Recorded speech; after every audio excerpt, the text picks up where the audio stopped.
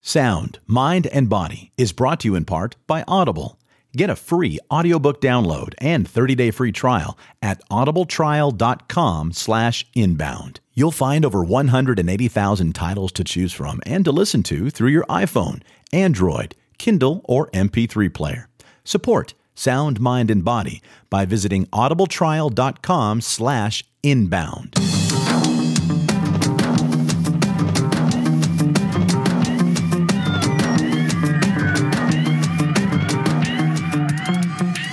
Hello, and welcome to Sound, Mind, and Body, a podcast where we talk about the many different ways to stay healthy, balanced, and well of mind, body, and spirit in today's crazy world with a dash of woo-woo.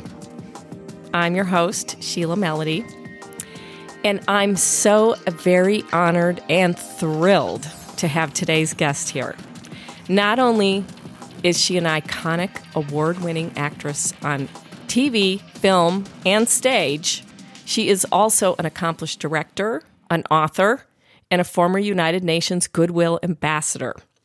She is a timeless beauty and one of the world's most recognized and admired stars.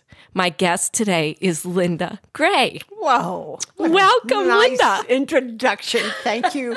I was like, did I do all that? You certainly did. Wow. And I am thank you again for schlepping and coming to our studio here. It's really a pleasure. It really is. Well, we're so excited to have you here. Thank you. I learned a lot about you by reading your book. It's called The Road to Happiness is Always Under Construction. Don't you love that title? I absolutely love that title. Because everybody's life is under construction, I think. That is true, but I feel like some people, like at a certain point, they go, well, I'm okay right here where it is. But I feel like you are continuously opening up and doing new things and, reinventing. And well, it's because I think I was born with an infusion of curiosity. I think at birth, this happened. I want to know about things. I want to know about people and travel and food. It's like, bring it on. I want to experience it. So curiosity has always been one of the words that I vibe to. oh, I love that. Me too. Curiosity. Well, let's start at kind of the beginning. I read a very interesting story in there that when you were doing some modeling, and when you were 20 years old, a magazine editor rejected you as a model. It's one of my favorite stories because I received a rejection letter. I had put myself for an interview for Glamour Girl. It was for Glamour magazine, and I was 20, so you can imagine how long ago that was.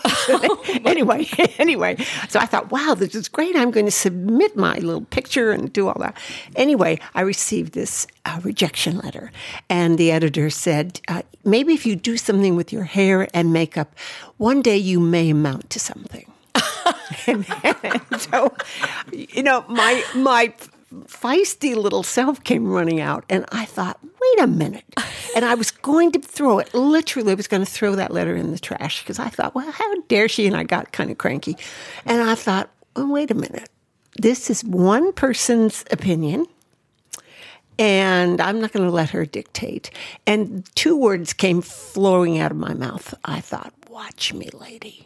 I love it. Watch me. I didn't know who she was. I just didn't like her. and I bet she got hers, right? But here's the funny part. And it's like, so, we talk about full circle and how things come about. Mm-hmm. So when I wrote the book, the editors said, well, we would love to put that letter in the book. And I thought, well, that's kind of weird, but rejection has always been a part of an actor's life and a model's life. We're rejected all the time. Most people have a couple rejections maybe in their life, but not like us. So right. We're just kind of used to it. But mine came early, and it's framed on my desk for 50-ish years. It's still there. So I love it. I look at it and I go, you know what, lady, it's one opinion, and you're not going to dictate my life. And watch me came out of that. So go back to the book.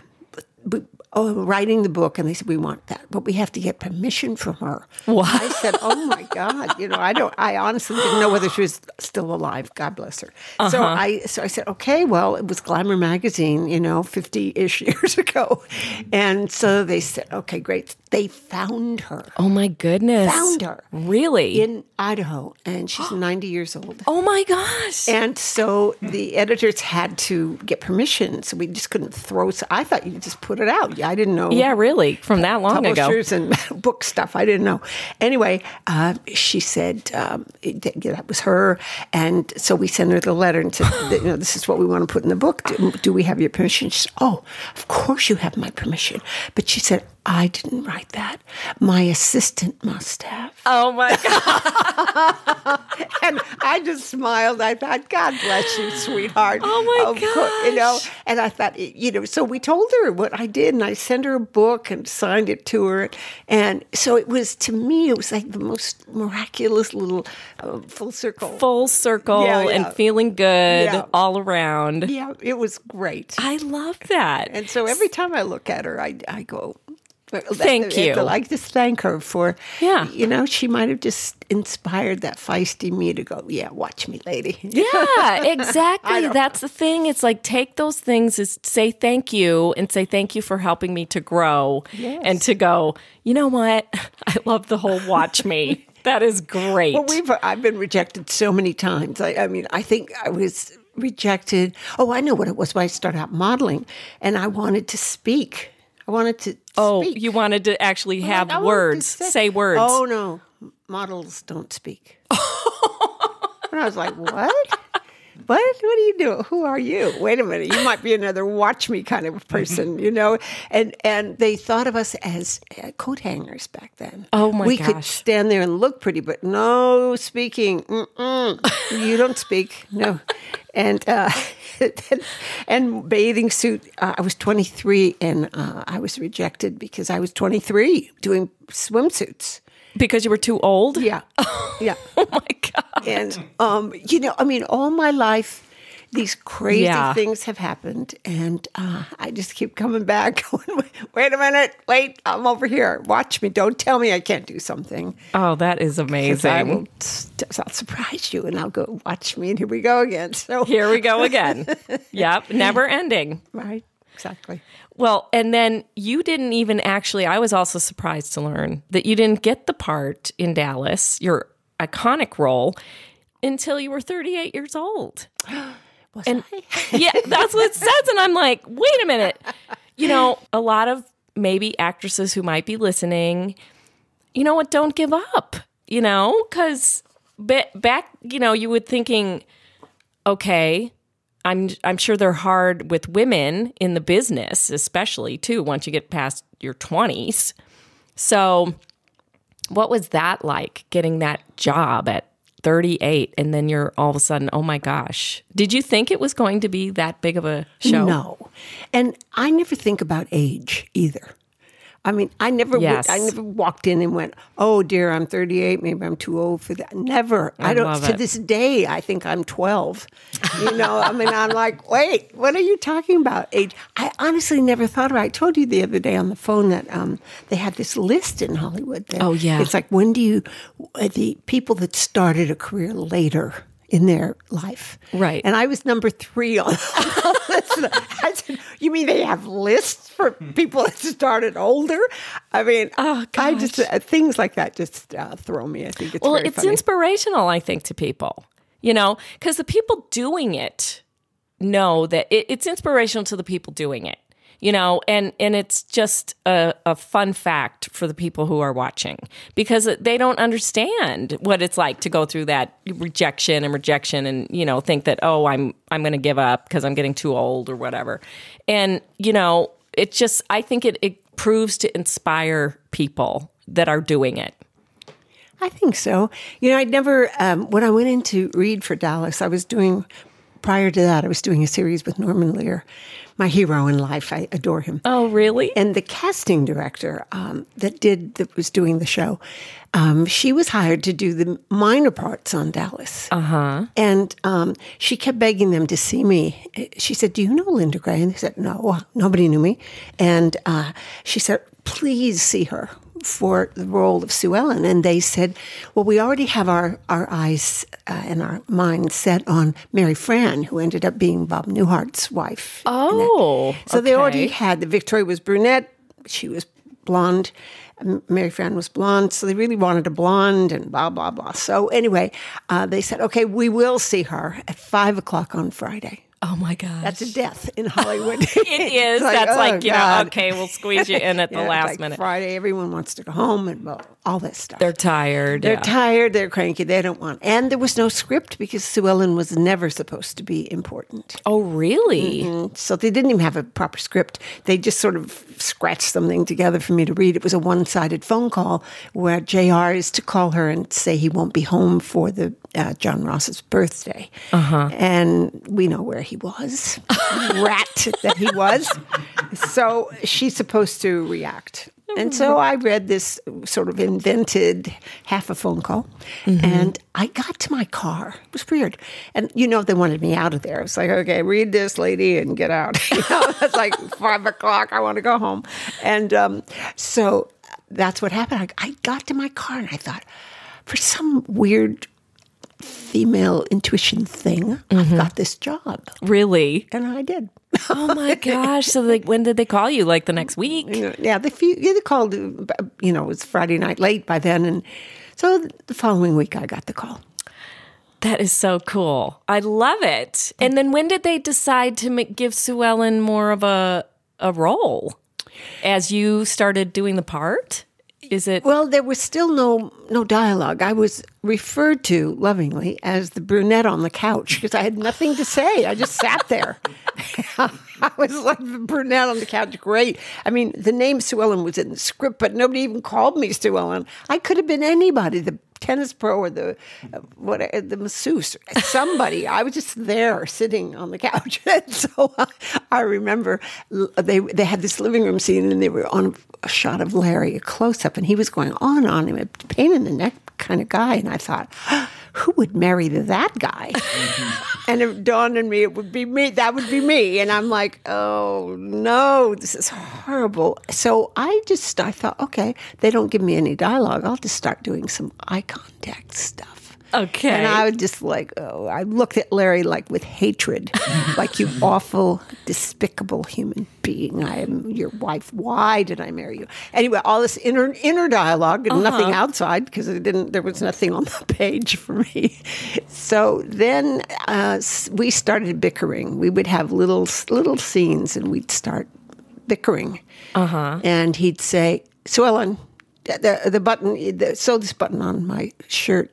I said, "I don't sew buttons." That was all ad lib.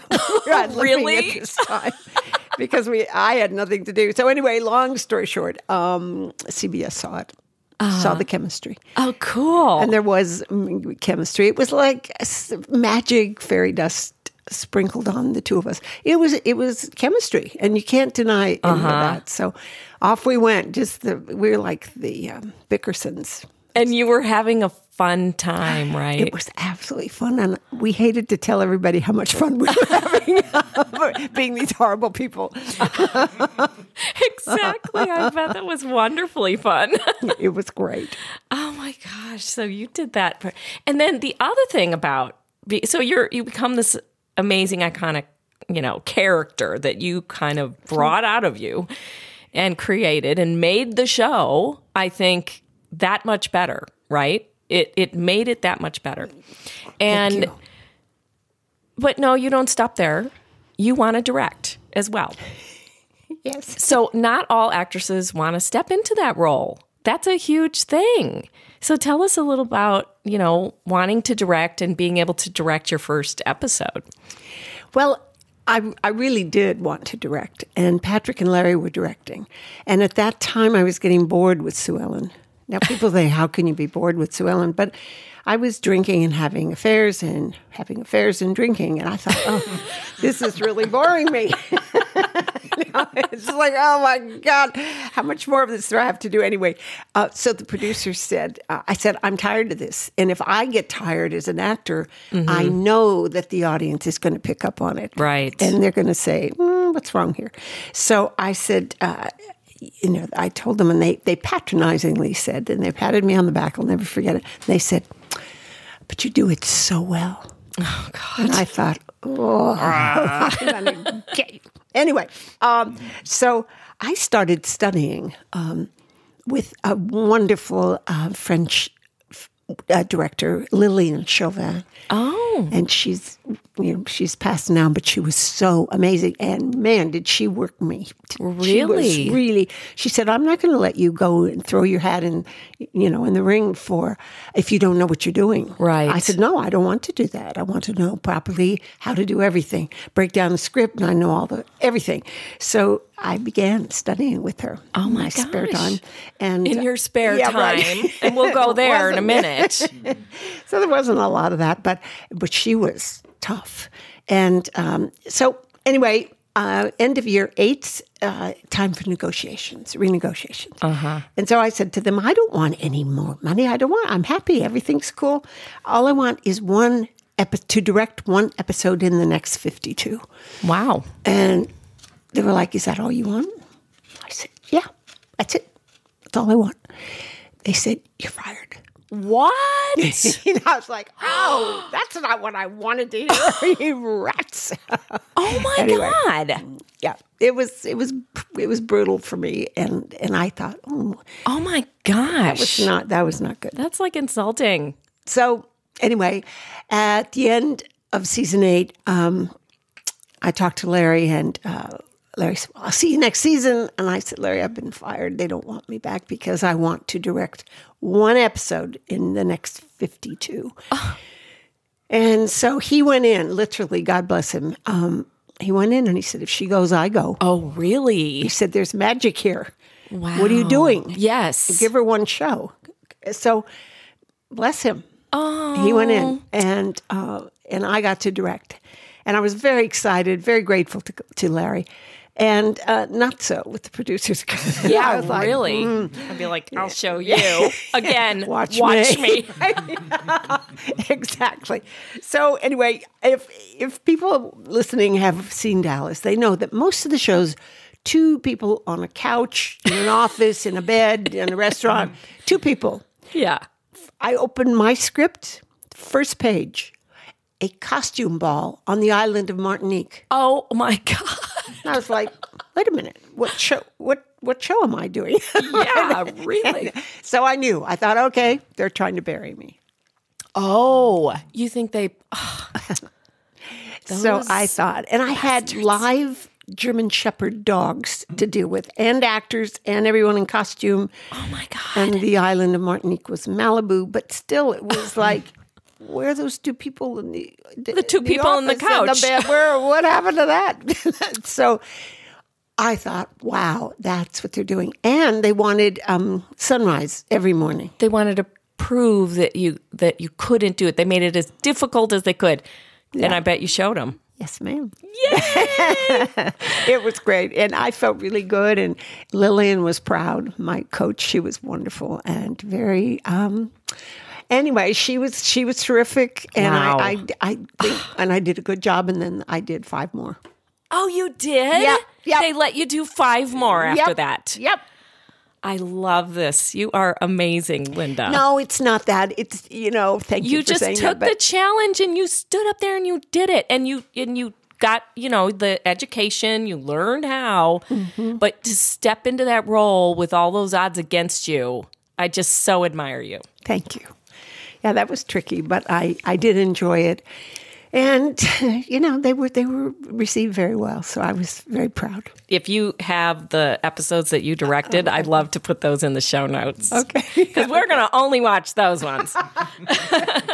So we're going to take a break, and when we come back, we're going to talk about all the other things you were doing while you were shooting Dallas and even beyond Dallas.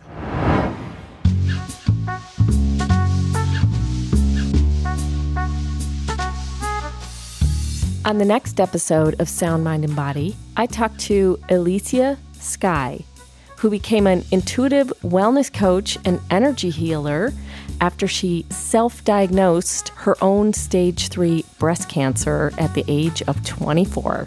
My pinky, as I was loofahing, my pinky kind of grazed my breast.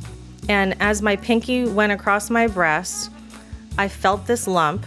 And in my mind's eye, in my intuition, the more I tuned in, I was able to see my vascular system and my breast tissue and all this stuff. And I saw this lump there. And I knew, just looking at the color in my, in my aura, this is bad. This is cancer. I did chemotherapy. I did radiation. I had a handful of reconstructive surgeries. Mm-hmm. My boobs are awesome. I feel like I'm part droid. I've been rebuilt. They float. I never have to wear a bra. It's all good. Awesome. That's next week on Sound, Mind, and Body.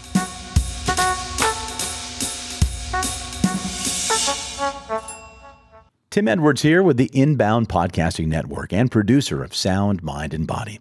Hope you're enjoying Sheila's interview with the lovely Linda Gray. And we still have about 35 plus minutes of the interview still to come as soon as I'm done talking about Audible. Sheila mentioned earlier in the episode that not only is Linda a model, an actress, and a director, but she can also add the title author to her already impressive resume with her book titled The Road to Happiness is Always Under Construction, which of course is available in Audible. All 9 hours and 45 minutes of Linda in her own voice sharing deeply personal stories with wit, humor, and candor, and reveals practical tips about maintaining a healthy lifestyle, how to strengthen and detoxify your body, liberate your mind, and uplift your soul. And for you, Sound, Mind, and Body listeners, the book is free. Simply click the link in the show notes to audibletrial.com/inbound. That's audibletrial.com/inbound. Sign up for your free 30-day membership trial and download Linda's audiobook. If you decide to cancel your membership for any reason, you get to keep the book. Simple as that. You have nothing to lose. Support Sound, Mind, and Body by visiting audibletrial.com/inbound. We'll include a link in the show notes, or you can just click the Audible banner at soundmindbodypodcast.com. Now, back to Sheila and her interview with Linda Gray. Okay, we're back, and we are talking to the one and only Linda Gray. Thank you. So, Linda, before the break, we were talking about, your story, your journey with Dallas and becoming the actress and making it your own and then becoming a director. But what we didn't say is what was going on in your personal life during all that time where you had 2 children, you were flying back and forth from LA to Dallas, and how that affected your personal life. And you were still trying to be a mother and making meals on the weekends to go for the whole week or 2 that you were gone. So that was extremely... Yeah, that was a tough period for me because... my husband was not thrilled about me acting. His comment was, "Why don't you become an actor when the children are in college?" Yeah. So that was his philosophy, and I understood his philosophy. And I also we had moved to the country. He was the art director at Warner Brothers Records, but he really wanted to be a cowboy. So I was a city girl, and kind of reluctantly, I thought we were going to move out there and get a horse and go out on the weekends with the kids. And they kept getting more and more and more. And so, he convinced me to move out there, and the kids were little. And so I thought, okay, so creatively, I loved it because I was the one that got to help design the house. Oh, great. And so that took the onus out of the fact that we were going to move away from all my friends. You had a project, a creative kind of project. And the curiosity kicked in, and I was like, how do you build a house? What do you do here? How do you do this? Okay. And I mean, some of the ideas are fabulous to this day. So I'll send you some pictures of the house. It's beautiful. Love to see it. It's beautiful. So anyway, so it was, when I was doing these things, the series with Norman and Norman Lear and on and on and on. And then when I got Dallas, it was supposed to shoot in Los Angeles. Oh. And then we got a call saying, the good news is you're going to shoot it. You got the job.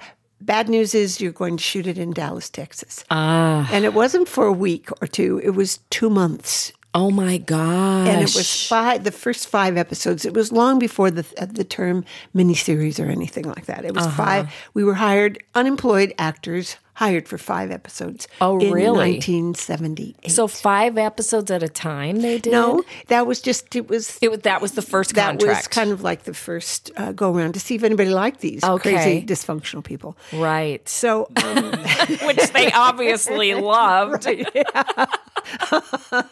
So it was not flying back and forth and cooking on the weekends. It was, oh my God, I'm gone for 2 months. Oh my gosh. How did you address that with your husband? Well, it was husband and kids. Yeah. And I live on 3 acres, and we had horses. Oh my gosh. And chickens and dogs and cats and a goat. And I mean, we had all, I was kind of like a farm girl. For the he took the city girl and threw her in the country. And I thought, oh God. But I loved it. Yeah. It sounds like wonderful, actually. So much fun. But I thought, oh boy, here we go. So before Martha Stewart, I became Martha Stewart. and I did casseroles and stuffed the freezer. God forbid they should not have, any food. And did all that. But I'm sure part of it was guilt and part of it was like all this stuff leaving the kids, Yes. That was most challenging for me. Yeah. And we were filming in January. They were in school. So how old were they? They were, 78, 6 and 4. Oh my gosh, little. And so it was challenging for me. I was crazed. And so anyway, I went off to Dallas, Texas. Yeah. And people need to understand this, that was long before cell phones. Oh, yes. FaceTime, right. Skype, any of that stuff that we so casually take now as that's the ordinary. Mm-hmm. We didn't have that. We had a telephone. Yeah, and you had to be at a landline and telephone, and it costs a lot of money to call to. And I'd never been to Texas before. None of us had, except Larry. And we were in a horrible motel. And freezing to death. It was an ice storm in Dallas, and January. Yeah, it's freezing there. And I mean, it was a beautiful ice storm. The trees looked like they were, Disneyland trees. It was beautiful, but it was still such a life-changing. Oh my gosh, process that was scary. It was scary, and I was lonely. I didn't know anybody. I didn't have a lot of Sue Ellen. I didn't know who she was. Right, and I thought, I better create this character. So the good news is that I didn't have a lot of stuff in those first 5 episodes. So I would hang out at Neiman Marcus. Oh, a good place to hang out. I'm supposed to be a very wealthy Texas lady. So I'm just going to take myself to Neiman Marcus. Oh, I love it. Oh, my God. And I walked around and I shopped. I didn't buy. I just shopped. So you were getting in character. Yeah. And I would watch the women and their shoes and their handbags. And I'd go to the salon part, and I'd get my nails done one day, listen to their conversations, which were extraordinary. And where they eat and what do they dress and what do they do? And then one night it's a great little story. One night we had a big dinner thing, very black tie-ish, and I went in the ladies' room at the Mansion Hotel. And as I was leaving, I put on a little lipstick. I was standing at the mirror, and the lady came over, and she had a little Judith Lieber bag that's about this big. Yeah. It doesn't hold very much, but they're beautiful. And she opened up her bag, and I looked in quietly, nicely, discreetly.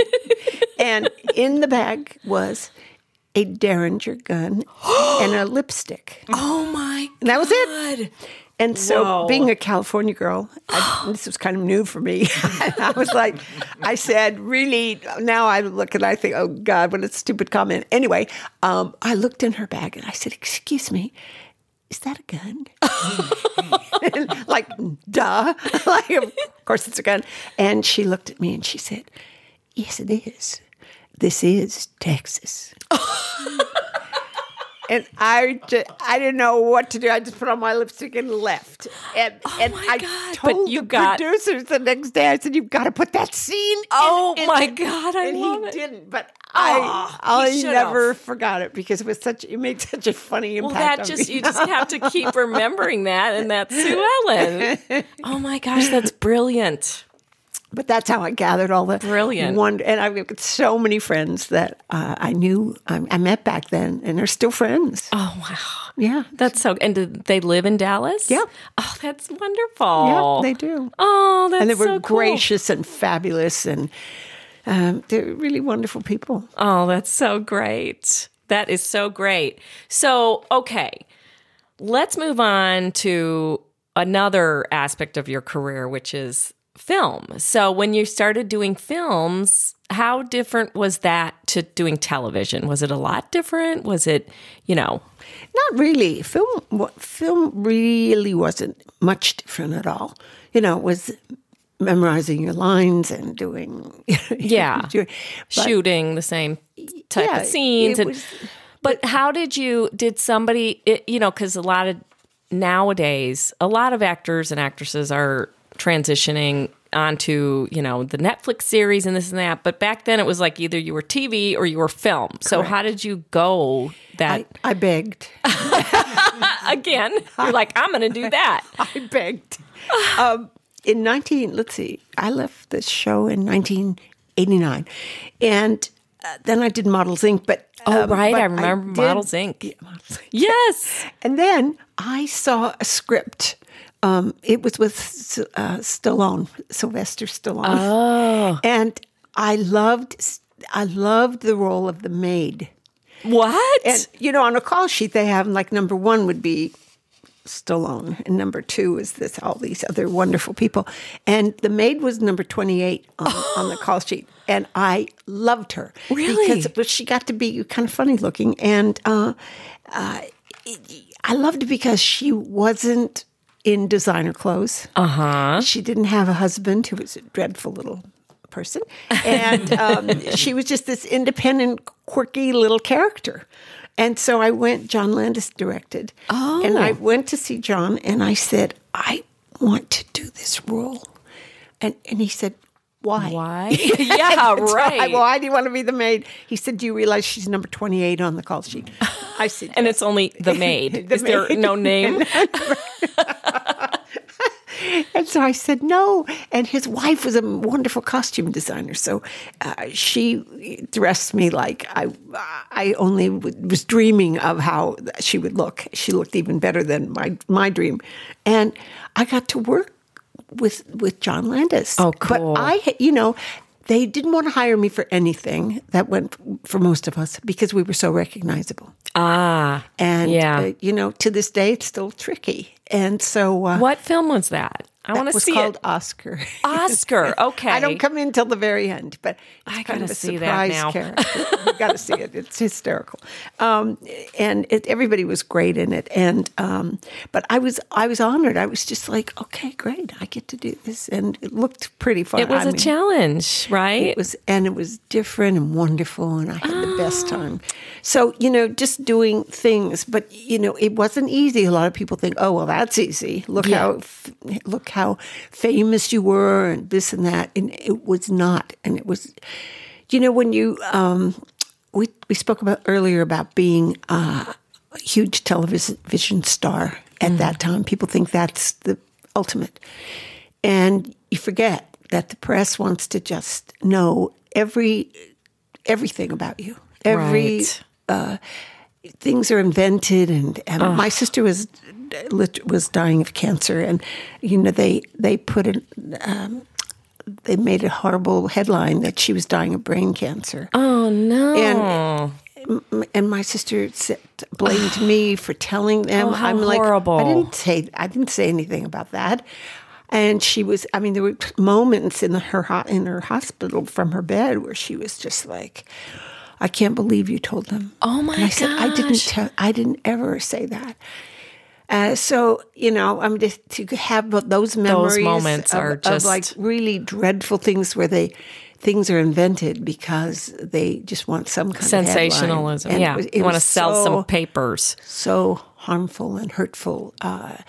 So people don't realize that with all that, the lovely things that do happen, there's some negative shots that are taken just because you're known. Yeah. And, I was happy that I lived a very quiet, reclusive kind of life. Yeah. Because they're going to go after you anyway, no matter where you live and what kind of life you have. You're kind of fodder for that. So when you see those things on the magazines, do you just go, I'm not, going there. I don't look anymore. I mean, haven't for a long, long time. Because for me, it's sad. It's like, leave them alone. Yeah. I mean, they're actors and actresses for, because they're talented. That's your talent. But, the personal life, that doesn't give them, permission to invade your personal life. So let's move on to theater, which is a whole other animal. Then you did theater, and you did like the ultimate West End of London theater. So talk about that. Tell us a good story that you have in that time period. Well, I'll tell you quick. I talk a lot, don't I? I think you could. I could talk to you for hours, Linda. Well, I had a wonderful memory. To this day, I adore her. But one day she called me. It was a female manager, and she called me. She said, "I've got a question for you." She said, "One of my other clients was just offered the role of Mrs. Robinson in the West End of London." And she said, "Do you think she should take it?" And I was like, "So why are you calling me to see if she should take this?" And she said, "Well, I don't know. I just thought what do you think?" And I thought, that's an odd question to ask another actor. I said, "Okay, if she turns it down, would you put my name on the other list? The list over here are the ones that, So she said, "Would you want to play Mrs. Robinson?" And I thought, okay, this lady needs a little.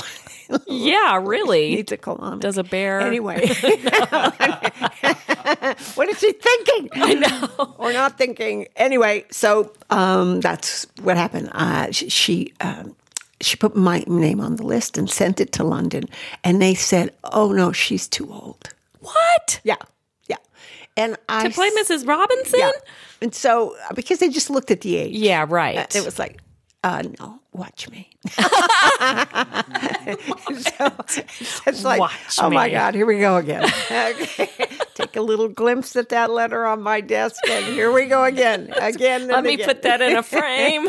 Oh, God. So they finally said, okay. And I went over and played Mrs. Robinson in the West End. Wonderful. Had the best time, because with theater, if you mess up a line or you say something, and you could say to the director, "I'd like to do it again," or "I messed up," or he says or she says to you, "Could you do that again?" Yeah. Make it a little juicier, a little whatever. And so you get to do it again. In live theater, you're not doing that again. Yeah, right. You cannot. You mess it up, you just keep going. Yes. And it's kind of like life. Wow. That's so true. If you fall down, babe, you just get up and keep going. We're not taking two on this one. And so that's what I did. How exciting. So how many shows a week did you do on that? Oh, that's a brutal schedule. You do 8 shows a week. Really? Yeah, it's tough. Wow. It's there's no denying that fact. Yeah. It's 8 shows. And then all the rehearsals. For how long do you rehearse for something like that? I think, can't quite remember, but it was about a month. Yeah. It's tough. I'm not. Yeah. It's a tough schedule because it doesn't stop. You have to be on. Yeah. So wow. Are there any videos of that performance? I don't know. I don't know whether Reuters did one. I'm not sure. We're going to look that up. I don't know. But it was great fun. Did you so you stayed in London for how long while that was running? 6 months. Oh, wonderful. Cool. It was great. And, since I've done some more theater.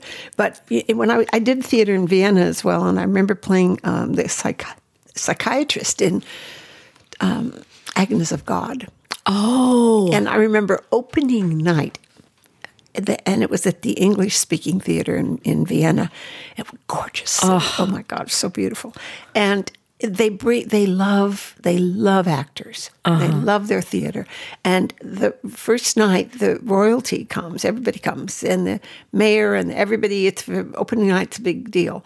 So as a therapist, as the psychiatrist, I had to smoke, and I had the cigarettes in my pocket. And opening night, I picked out the whole pack of cigarettes, and the entire pack flew all over the stage. Oh my God. Opening night, and I'm like, oh my God, oh my God. But when you're trained to do that, you got to pick those up because the entire audience is going to be staring at whatever fell on the floor. Yeah, okay. Is that part of the scene? Who's going to pick them up?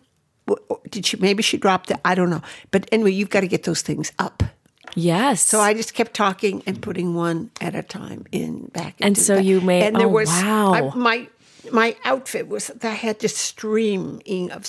I was sweat. sweating. I was sweating. I was so nervous, and I thought, God, there's royalty right here, first row, and oh my God, I'm picking up cigarettes off. Anyway, things happen. It's like, again, I love it. I turn it back on life. It's like, keeps you sharp. Just keep going. Yeah. Pick up the things off the floor and keep going. Just keep going. So, Linda, one more thing that we wanted to bring up because my producer, Tim, just found this. He was looking up The Graduate, and he found that the picture, the original, cover of the movie, The Graduate with Dustin Hoffman, that iconic photo of him staring at Mrs. Robinson's leg. That leg is your leg. That leg is my leg. Yeah. That would be my leg. A photographer friend of mine called me and he said, "I need your legs," and I'm like, "What?" and it's so. Anyway, I'd worked with him a lot. And so I don't know what happened, whether the studio called it. Anyway, Dustin was not there and Bancroft was not there. Nobody was there. And he said, okay, I just crossed the legs, stockings, la, la, la. And so I did it. And do you want to know how much I was paid? How much? $25. Oh, my God. $12.50 a leg. And it hung in several dormitory rooms. Oh, several. Oh, my gosh. That is iconic. Totally That's iconic. the best way for me to put it. This is great. I love it. Tim's voice comes in. He's got a great voice. A great voice, especially at The Graduate, I'm sure. Wow. I'm blushing. I'm blushing. I won't even ask him if it was in his room over his bed. Like, no, I won't. I won't. Wow. Oh, my God. Anyway. The legs. $12.50 a leg. Yeah. $12.50 bargain. a leg. I think it's a bargain. A bargain. Well, I want to ask you a few of the questions that we ask. Well, all the questions that we ask all of our guests here. Oh, fun. So part of your book, The Road to Happiness is Always Under Construction. Everybody should get a copy. You talk about your health tips of how to stay, how you've stayed healthy, balanced, and well. And that's one of the questions I ask is, how do you stay of sound mind and body in your life? All this stuff going on and all these changes and this, challenges. And how do you stay balanced and healthy and looking gorgeous? Oh, bless you. Well, it's true. But, I have very, for me anyway, it works for me. And everyone, in my mind, should have whatever works for you. But one of my most favorite and non-negotiable things is that the first hour of the day is sacred. Oh. And don't mess with me in the first hour. And it isn't because I'm cranky, because I'm not. It's that's the time. That phone doesn't come near my phone is in another room. Oh, that's wonderful. So you don't hear the things coming in, and no notifications or whatever those things are, and all that noise. And I sleep beautifully. Oh, that's so great. You know, a lot of women don't Yeah. sleep well. I think that's the first thing. Attend to that. Get whatever you do, take sleeping tea, do something, something. Get that. Sleep is important. But that first hour is sacred. And I do not pick up the phone and go to like, oh, I wonder if somebody emailed me or I got to call this one. No, my hour, that first hour. And I get up early. And I think you have to do it. Yeah. A lot. You have to if you get up at 8:00 and you're like running around, I'm late, then your whole day kind of collapses. True. It kind of collapses on itself. So I do my meditation. Yes. And, you know, I do all that quiet stuff, and I have a gratitude journal that I just love. That's so important. And a lot of people say, well, that gratitude journal. I say, Did you have hot water today for your, did you take a shower? Did you have hot water? I mean, come on, be grateful. Oh, yeah, I forgot about that. We forget about so many things that are so important. We take for granted. And, you know, because of the UN work, when I go to developing countries, people don't even have any water to drink. And we're so blasé about a lot of things, I find. Not negative, but we just forget. We forget to be grateful. So I do my gratitude journal. That's essential. Because it's like, what am I grateful for today? That's wonderful. And it's not the same every day. So it makes you think about, okay, I wrote that yesterday. It's still a good thing to be grateful for, but maybe what else did you find today? And it makes you think in that direction rather than what am I worrying about today, you know. And sometimes it's challenging, but those are those are essential things that I do, and I love to read. I think people. I remember Jim Quick. I love Jim Quick. He has a podcast about the brain. Oh, and keeping your brain active and learning and remembering. And he said, readers are leaders. And I think people forget to read. You know, Warren Buffett reads 45 minutes a day, he says. And, you know, I like to follow the guys that have done it and done well, Richard Branson, people like that. And so those are my guys that I go to that stimulate my brain and my thought process. And, oh, that's a good book. Let me read that. And then Jim Quick teaches you how to read faster and retain. Oh. So as your brain gets older, mine. It's like, okay, that's not acceptable.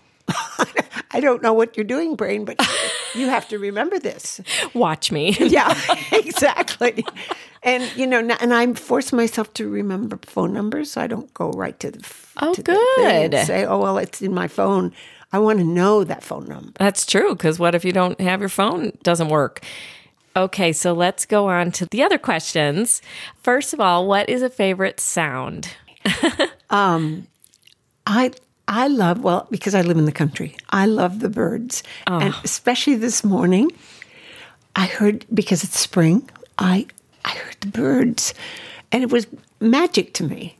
You know, I just love them. I love the birds, too. It was so sweet. So much part of nature and the things that I just vibe to. Yeah. I just love, that's a sound for today. Okay. I love that, I love too. That Makes me feel happy. It sounds cliche, but it does. No, it doesn't. It's not cliche. Not to me. Okay. So what's a favorite memory of yours? And I'm sure you have many, many, many, but just a favorite memory that comes to mind. Well, you know, as a mother, that's the biggie. I don't think you can compete. I can't compete with that. The memory of childbirth is for two children is absolutely beautiful, and that stays with you forever. That's it. That is so true. The magic. Yep. Okay, favorite place. Favorite place. I love my home. I've turned it into a sanctuary. Oh, that's so great to hear. I mean, people who love their home, it's wonderful. I love my home. And literally, I've nurtured it, and I've lived there 45 years. Wow. It's now up for sale, but it's okay because I've blessed it and nurtured it, and it's time to move on. Where are going back to? I don't know where. Come back to the city? I don't know what I'm going to do. Oh my goodness. No, but I love my home, and it's just this. It is my sanctuary, and it's. I'll send you pictures. I'd love to see pictures. It nurtures me and it feeds me. Yeah, and that's what I think that a lot of times we don't do. We as women, we're so busy taking care of other people and nurturing others, no matter who, they're animals, other people, and two-legged and four-legged beings. True. And we're just so that I know that we need to nurture ourselves more. And we forget about that. Yeah, so important. Okay, so the final question. Is it hard? Final question. Oh, God. I know. It's so scary. No, it's a fun one. What's the most woo-woo thing you've ever done? I knew it was coming. I thought, she's going to ask me that woo-woo question. I've done some weird... I warned you. I've done some really weird things. I think a lot of us have.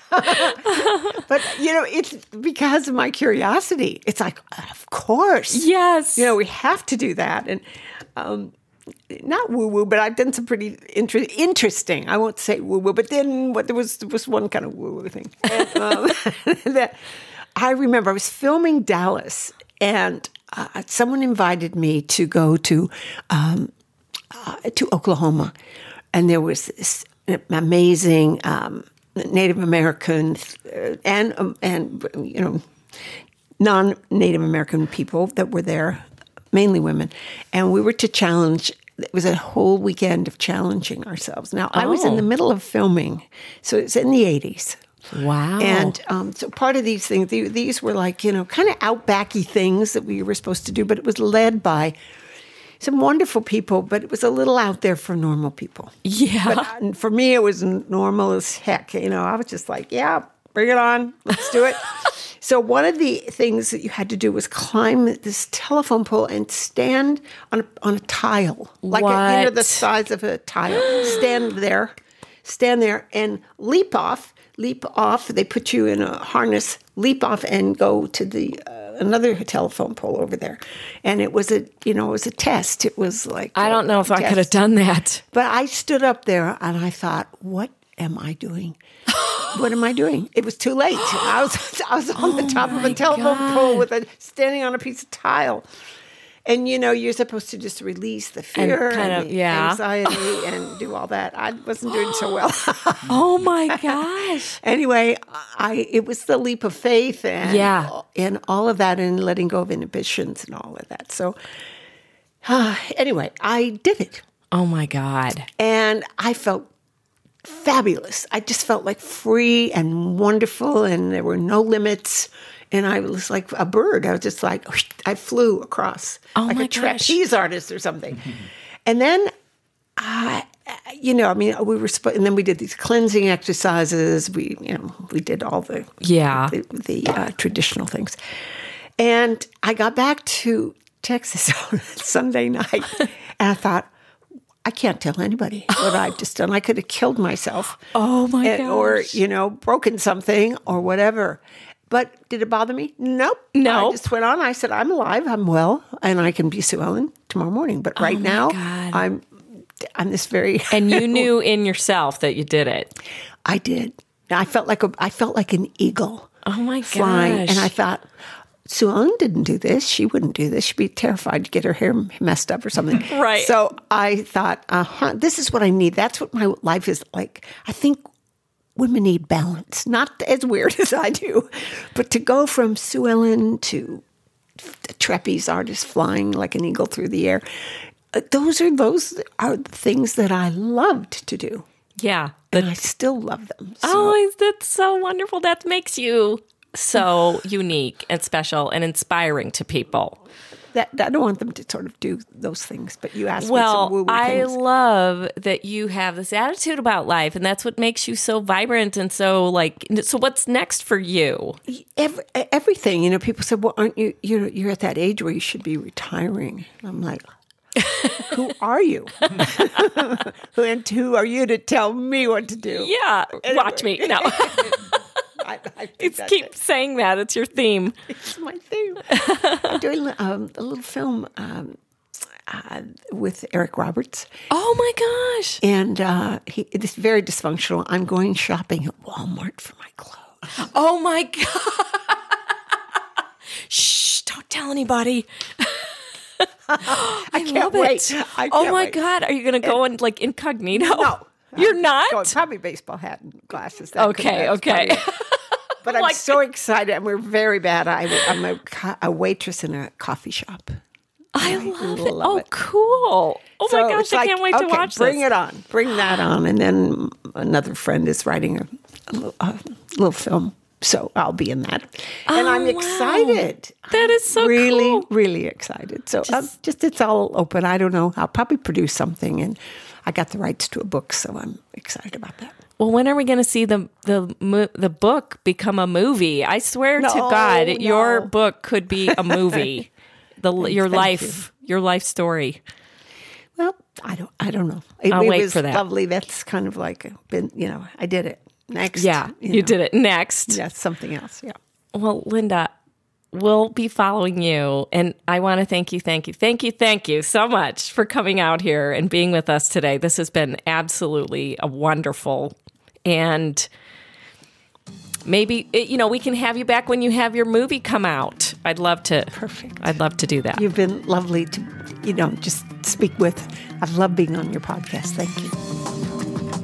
Well, that's it for this episode.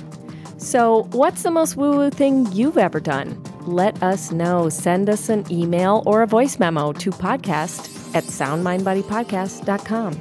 And thanks for listening. Please subscribe if you haven't already. And if you like the podcast, give us a review on iTunes. It really helps new listeners find us.